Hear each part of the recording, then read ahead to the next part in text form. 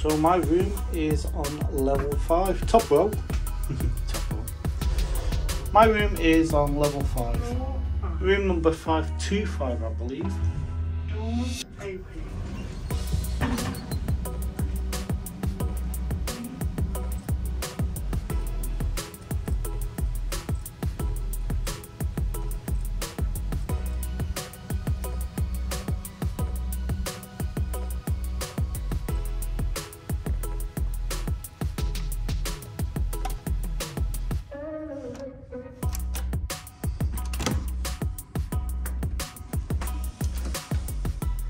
So here is the room. I do apologise, we have had a quick nap in here after a long haul flight.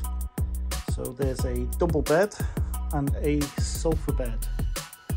There is plenty of USB chargers. Nice big screen TV. Mirror and a workstation. And a little table.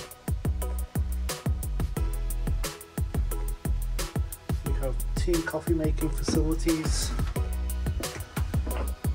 We have a fridge.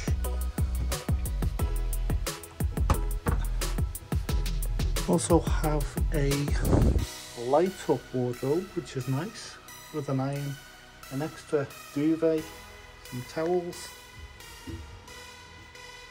ironing board and more coat hangers. Into the ensuite.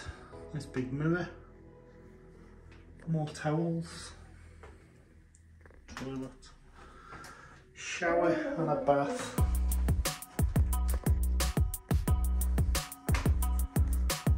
View outside the window is of a wonderful looking car park.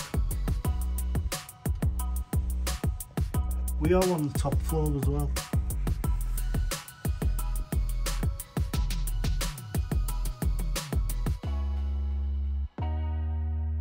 The hotel has a fantastic restaurant with these fantastic looking foods. I've got myself an alcoholic beverage.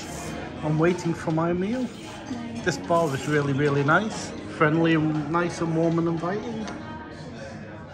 For my meal I have gone with the peri-peri chicken and chips corn on the cob. That looks absolutely beautiful. I cannot wait to get stuck into this. What can I say? That was absolutely beautiful. And the surroundings, what more can you say? They're absolutely amazing.